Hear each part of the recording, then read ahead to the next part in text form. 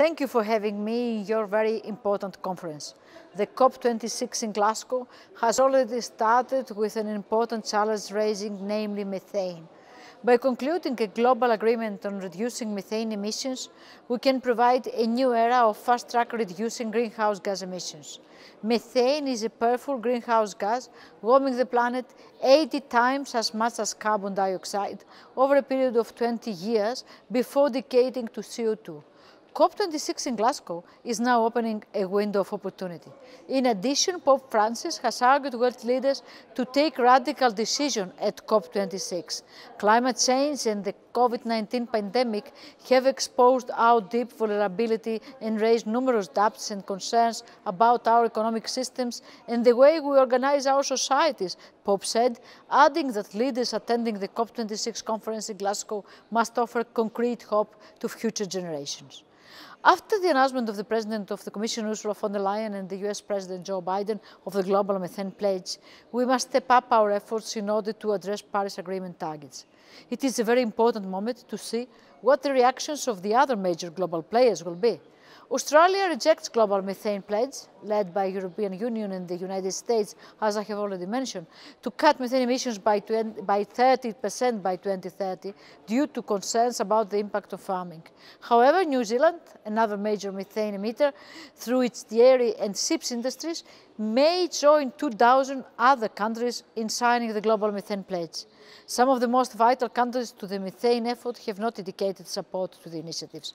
That includes the West's top 3 methane emitters, which is China, Russia and India. It is our challenge to take them on board and conclude a global binding agreement.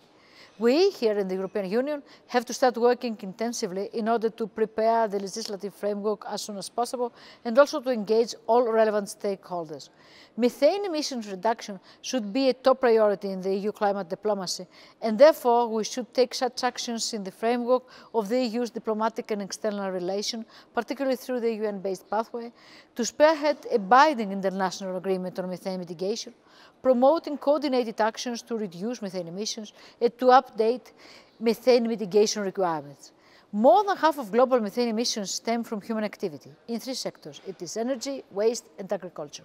In this framework, it is important to proceed with an ambitious revision of our environmental legislation. It is of utmost importance that all methane-emitting sectors reduce their emissions. At the same time, we need to ensure a just transition for sectors where methane emissions reduction may have socio-economic impacts. We should provide a fair, comprehensive and clear legislative framework setting binding measures and methane reduction targets, covering all sectors, leading to a significant reduction of methane emissions in the EU by 2030.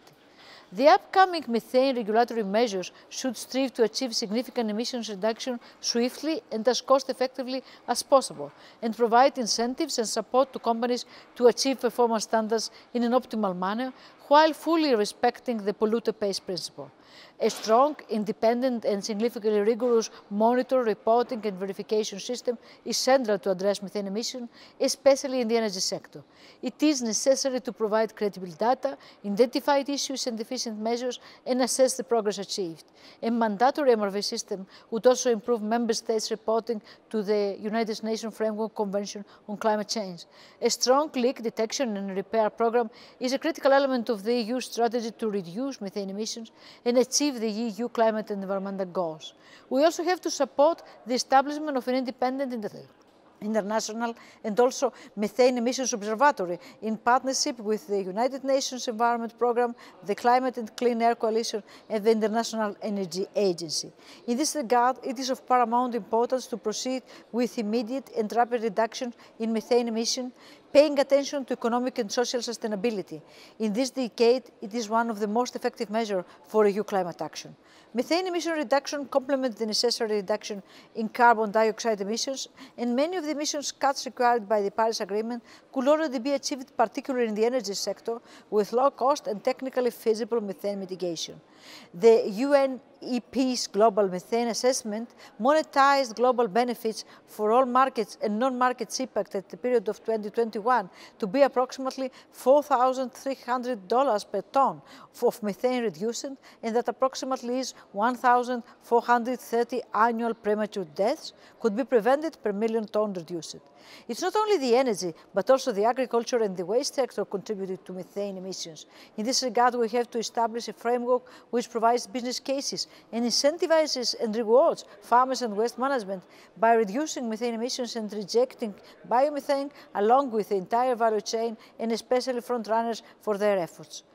Reducing methane will now avoid nearly 0.3 Celsius degree of warming by 2045. The immediate implementation of methane reduction measures on human sources could reduce methane emissions as much as 45% by 2030. That would vastly reduce the formation of and exposure to ground-level ozone. As the President of the Commission declared, at COP26 we will reach out to global partners to bring as many as possible on board on tackling methane emissions. With the EU Green Deal and EU methane strategy, we are ready to lead the way. It is time to act now. By reducing methane emissions, we can get a quick win for protecting our people and the environment. Let's do it together.